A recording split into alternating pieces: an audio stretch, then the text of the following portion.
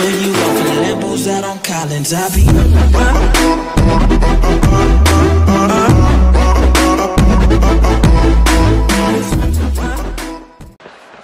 Tonight's Fight Clock is brought to you by AirAsia. Now, able to turn them into rivals. Look at what happened this week.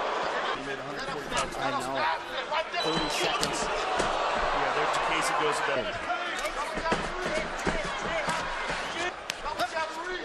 Leg kick has been there for JKC on half of it. To keep the pressure in the fakes, he forced JKC being patient.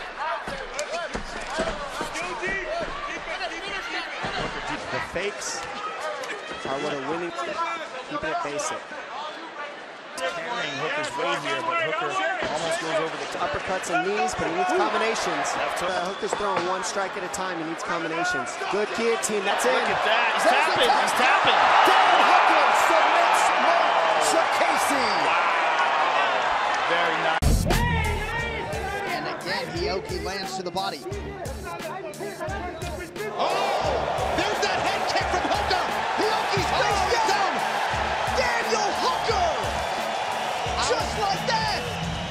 I was talking about the hands being low, and I didn't like the fact that Hooker kept landing those high kicks on the neck of Hioki. And on the third one, he was successful, and Hioki still having trouble getting back to his feet. My goodness. Now you see why the masses are excited about that man, Daniel Hooker. Made some big changes in my attitude and my mental as well. So it all played off. 5 UFC wins on the other side for the Kiwi. All of them have been finishes inside the octagon. Good straight right there from Dan Hooker. Big knee, and Jim Miller is out. Dan Hooker across the world. Beautiful. And another finish by a powerful right knee. He silences the crowd here in Atlantic City. I said that I felt that Dan Hooker was trying to set something up from the right side. Under 2 minutes, or 2 minutes have gone by, I should say. There's that right knee that he's going to be looking for.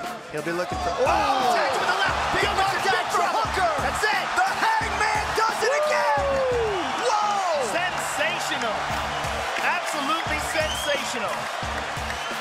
Dan Hooker is going to crash the rankings party next week.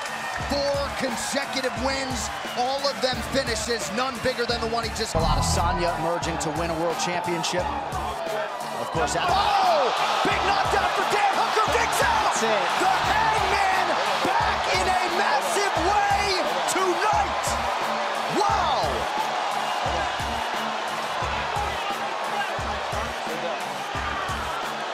And after 9 consecutive decisions to open this card in San Antonio, Dan the Hangman Hooker.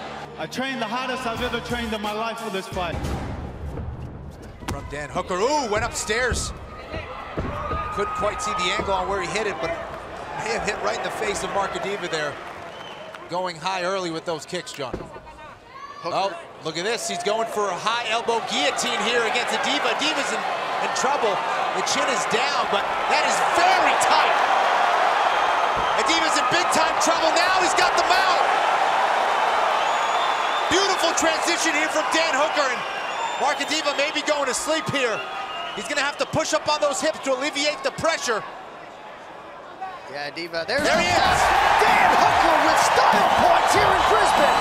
The long arms of Dan Hooker.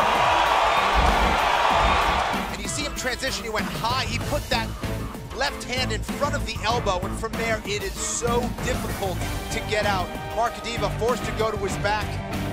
Dan Hooker just let his hips settle in and got the tap. You know, he's finished his last 7 wins. Make it 8. On your range, now! Oh! That's it! There it is! Dan Hooker! Knockout! Fighting going backwards, plants, boom! He timed it. The side-to-side, ducking the head, getting past his jab was working and effective. Hooker anticipated it. How do you affect it? How do you stop it from happening? Throw a knee right up the middle. Beautiful timing, gorgeous technique from Dan Hooker. You can't touch this. You can't touch this. You can't touch this.